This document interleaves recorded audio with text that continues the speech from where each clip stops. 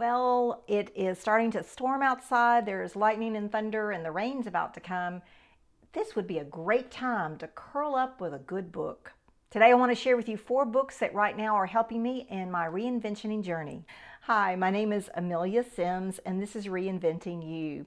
This is where you can watch me on my reinventing journey as I transform myself. Today, I want to share 4 books that are really helping me in my reinventing journey. I hope that you will join me next Sunday or next Tuesday in my next vlog where I will share more of my reinventing journey. So today's video is kind of short.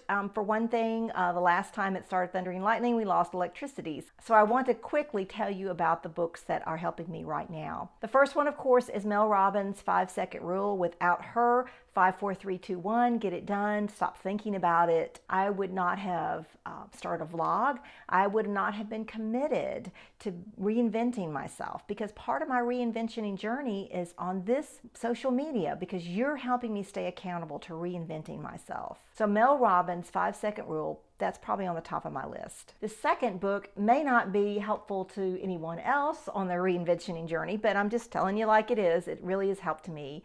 Is Amy Landino's Vlog Like a Boss. And I read it in anticipation of taking her masterclass for Vlog Like a Boss. And it was very helpful. And it's one of those books where you can go back and reference to occasionally. And so that has been really helpful. I have followed a lot of her suggestions and ideas, and I continue to follow her vlog, and I think I'll probably at the end of this video put one of her latest on there so that you can see her as well. And she does all kinds of advice, but one of the things she does help, because she has 10 years under her belt, is talk about how you can vlog and how you can vlog well, like a boss. The next book is Designing Your Life. Now, I have to say right here that just because these are recommended books doesn't mean like the whole book is the best thing.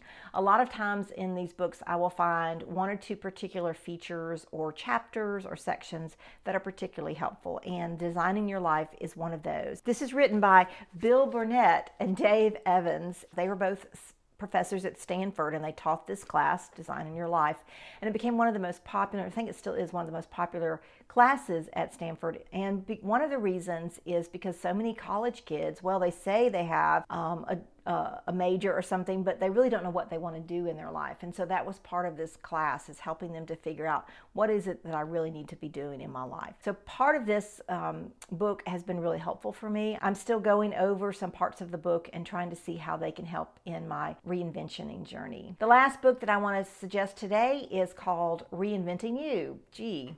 But it's not reinventing letter U, but reinventing Y-O-U, and it's by Dory Clark, and I've mentioned her before in one of my other vlogs.